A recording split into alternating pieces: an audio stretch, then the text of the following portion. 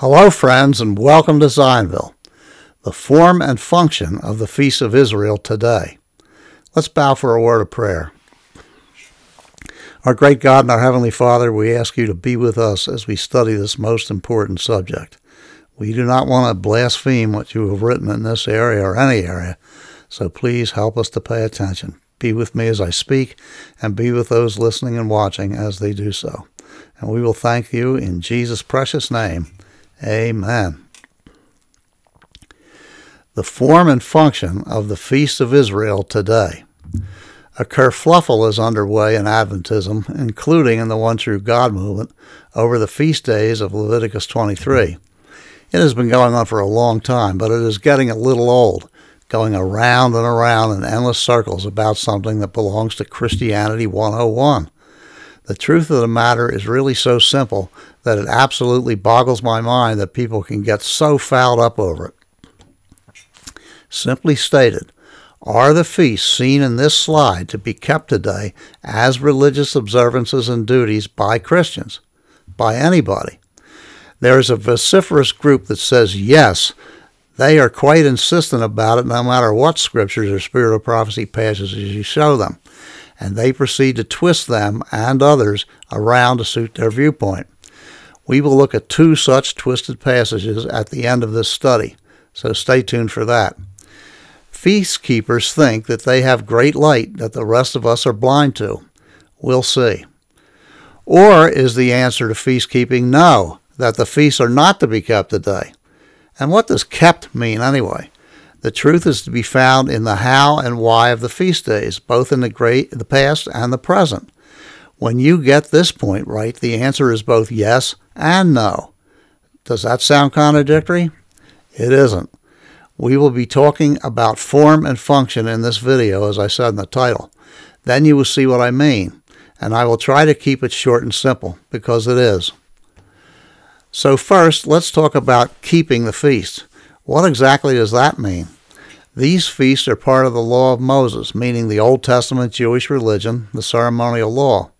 While the Ten Commandments are the law of God because he wrote them with his own finger on the 2 tablets of stone, which were placed inside the Ark of the Covenant, the law of Moses, given from God but written down by Moses in a book, was placed in a pocket on the outside of the Ark, it being the instruction manual for the Hebrew people, till the seed should come, which is Christ, Galatians 3 and verse 19.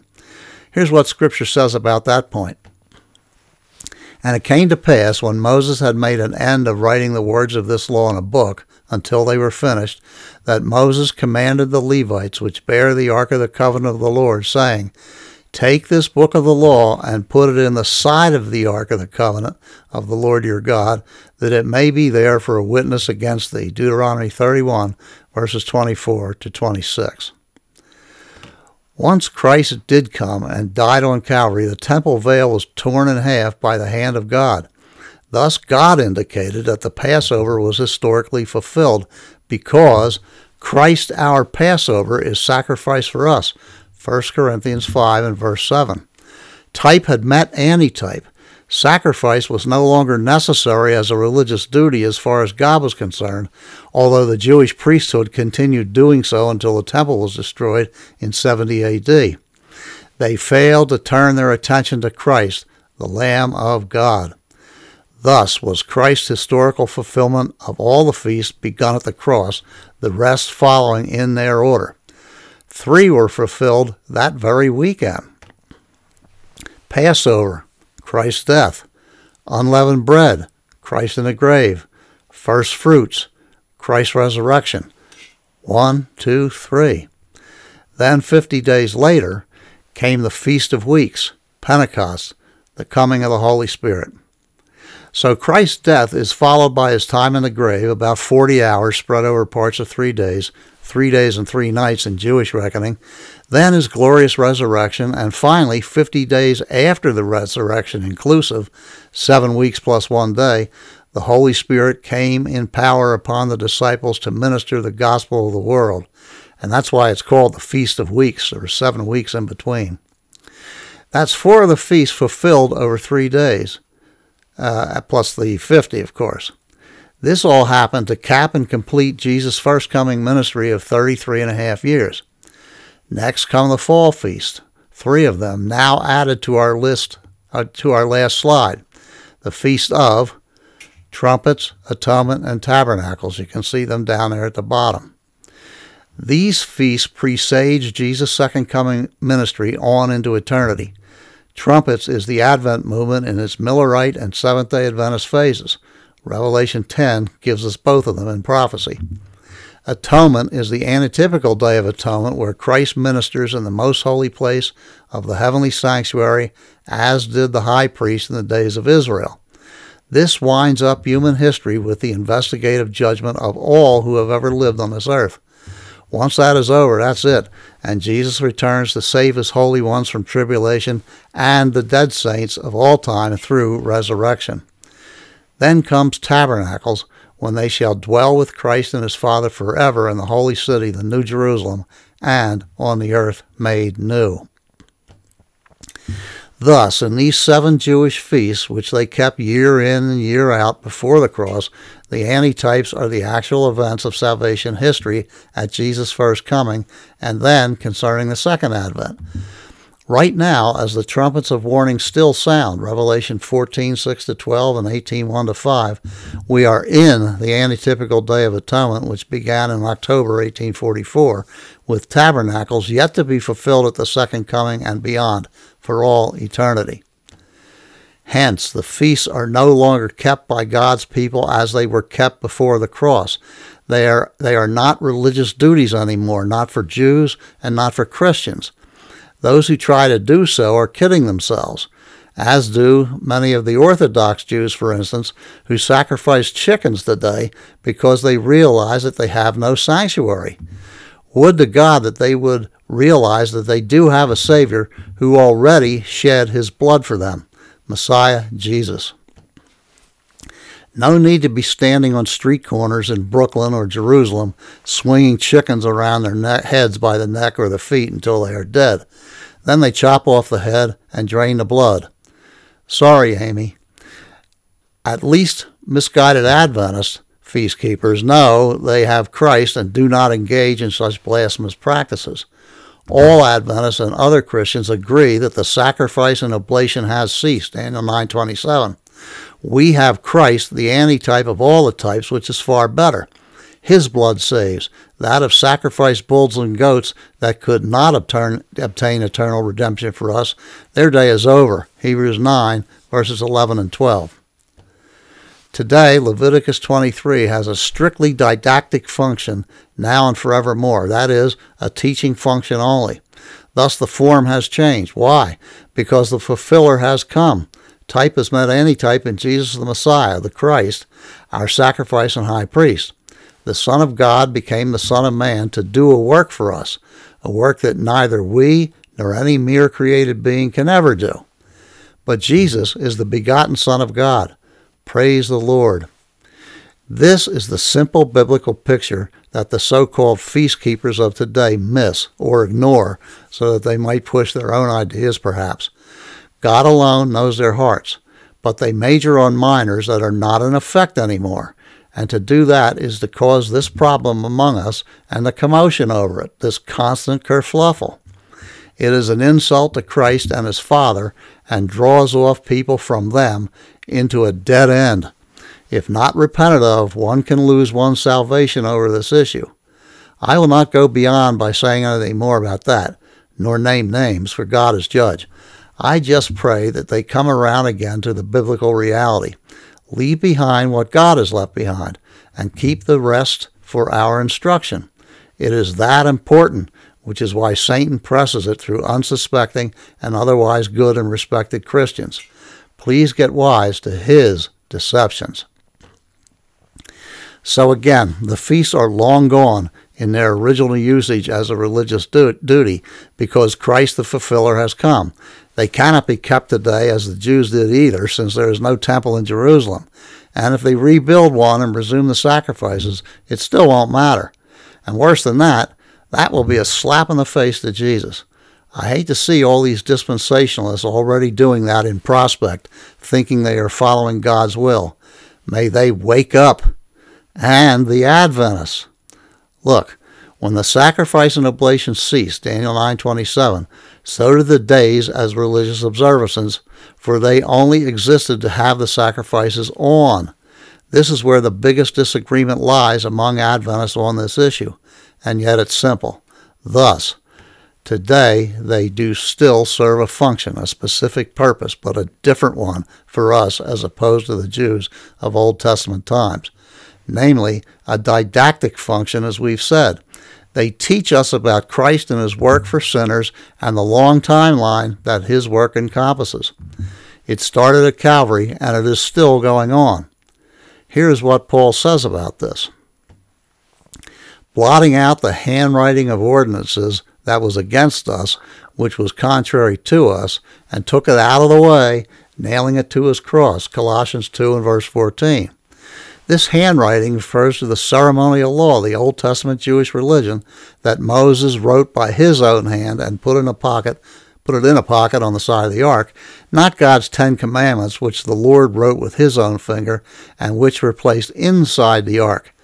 Do you see the difference between the two sets of laws? Then, referring to Moses' writing of the ceremonies, Paul continues in this manner. Let no man deceive you, let no man therefore judge you in meat or drink or in respect of a holy day, or of the new moon, or of the Sabbath days, Colossians 2:16. These are the ceremonial feasts, including the yearly Sabbath days, all of which are done away since Calvary as religious observances and duties.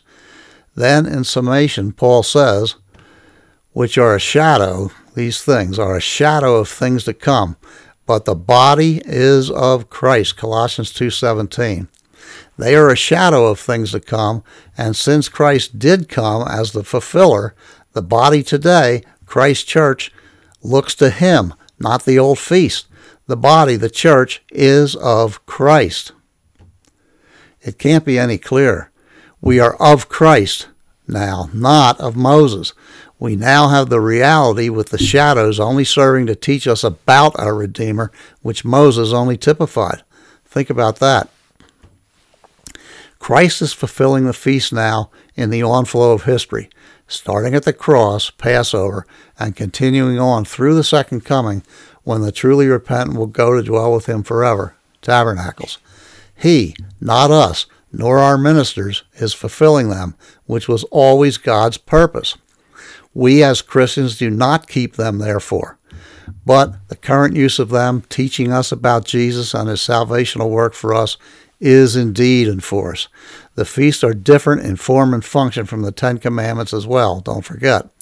The Decalogue is eternal, but the feast days were only temporary in their Old Testament signification and usage, and they will never be brought back in that sense. But they are a marvelous teaching tool, and that function will continue. That is our portion. Now, here's just one of Ellen White's quotes on the matter, which makes all that I have said crystal clear. And note the difference she puts between the two sets of laws. You cannot erase this difference any more than one can erase the seventh-day Sabbath and declare Sunday as the true rest day, or the Trinity as against the one true God, when Paul clearly declares that that one is the Father alone. He's the one true God. Read 1 Corinthians 8:6. That is just the way it is. And this feast issue is clear too. It cannot be gainsaid except by blind or dishonest people.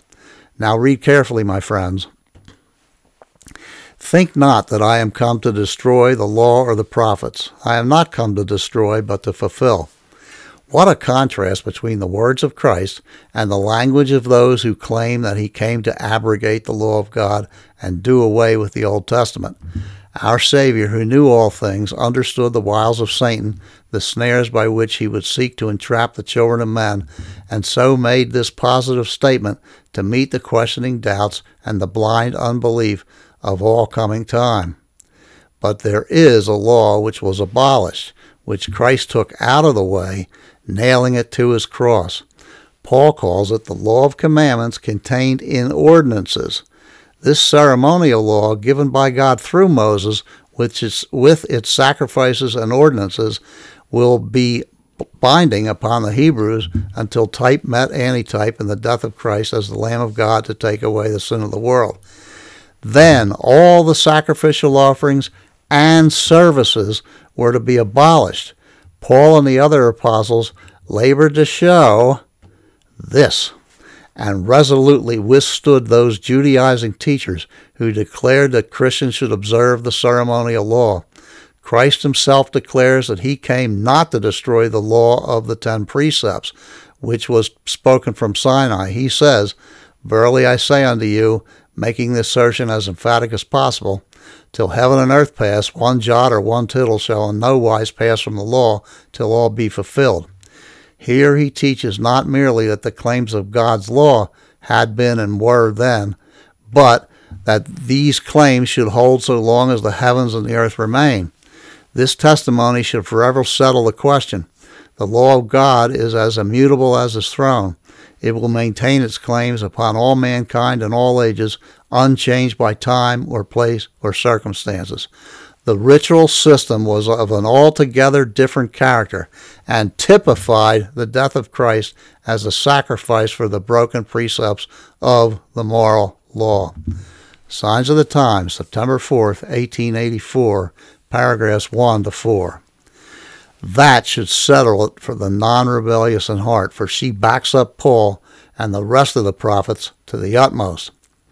One final thing is the twisting of passages, as I mentioned above. Here are two.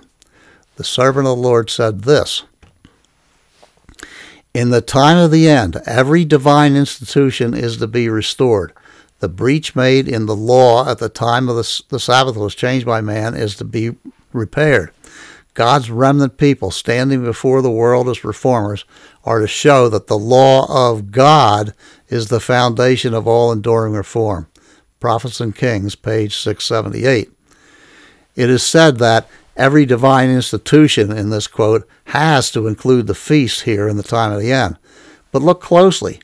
She is talking about the breach of God's law when the papacy changed the Sabbath to Sunday, Daniel 7:25.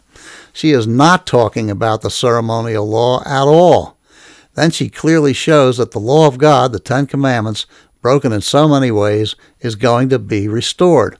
This job is the special purview of the final remnant, Isaiah 58, verse 12 and following, not the feast.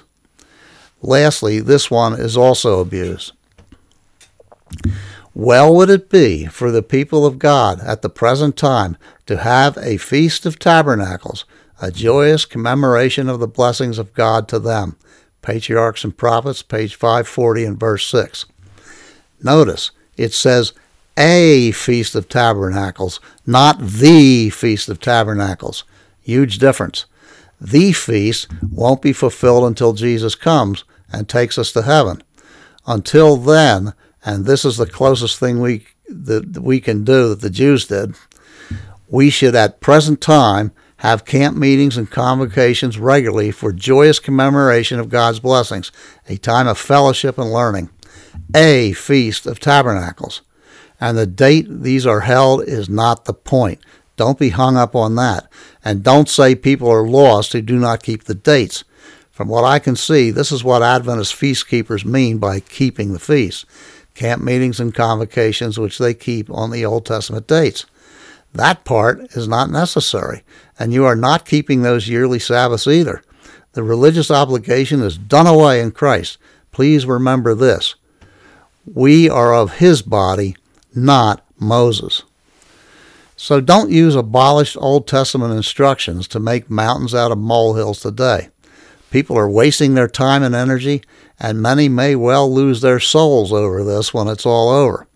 We have the three angels' messages to get out to a lost and dying world, Revelation 14:6-12 and 18:1-5 for the fourth angel. That is our duty for our time. Let us be busy in doing that, not in endless arguing and debate over obvious things. I hope this has brought some enlightenment on the issue and to perhaps untangle it amongst ourselves. Blessings. Jesus is coming soon. Maranatha.